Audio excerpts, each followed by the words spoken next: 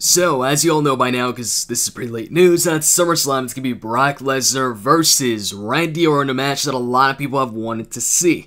Myself included, and I don't know about you guys, but the main reason why I want to see Randy versus Brock isn't because I want to see Randy versus Brock in just a normal match, but it's for a specific spot, a specific counter that I've wanted to see. Anybody that's thought about Randy versus Brock taking place, I'm sure has thought about this. F5 countered into the RKO. And I hope we see this at SummerSlam. I'm pretty sure we will. If we don't, I'm going to be pretty disappointed. I mean, it's a big opportunity here to pull that off. And I'm sure Randy can do it. We've seen Randy counter pretty much everything into the RKOs. He countered a shooting star press into the RKOs. Countered the curb stop into the RKO. We need to see the F5 into an RKO.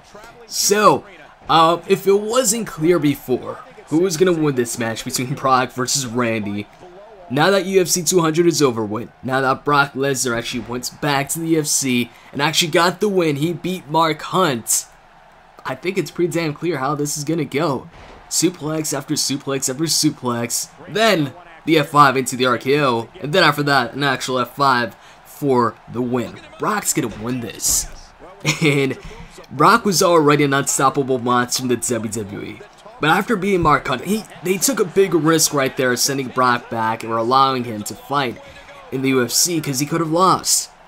And then they could have seen that as, oh, now Brock looks weak. You know, what are we going to do? This was our unstoppable monster because Brock Lesnar is the strongest booked guy in the WWE right now out of all the superstars. And so if the strongest guy, the guy that beats everybody in the WWE, goes ahead and loses once he steps outside the WWE and goes into another company, kayfabe-wise, then that might have been a problem for them. But Brock delivered. Brock went ahead and got the win. And then, as expected, once Brock won, the pro wrestling haters, the WWE haters, the UFC fanboys that really can't stand it when a pro wrestler comes in, or a fake wrestler, or a fake fighter, as they say, it comes in and beats, you know, a UFC fighter, they started going ahead and making all kinds of excuses for Mark Hunt. I mean, look at this comment, for instance. So, he says he's lucky he ran the whole fight.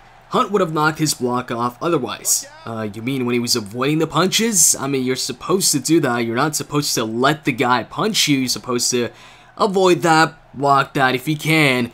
And how is he running when he would go ahead and try to take down the guy, slam him, which he actually did, and then the fight ended with Brock on top of the guy, hitting him with strikes left and right.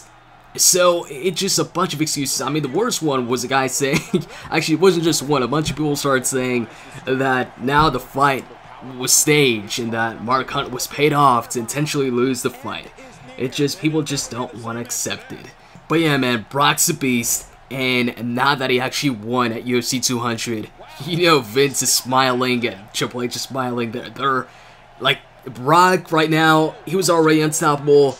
He's probably going to be even more unstoppable now. And as far as Randy's chances, pretty slim to none. So, that's pretty much it. I hope you guys enjoyed this video. If you did, as always, you can click the like button, you can subscribe, you can share the video. It's all appreciated. See ya!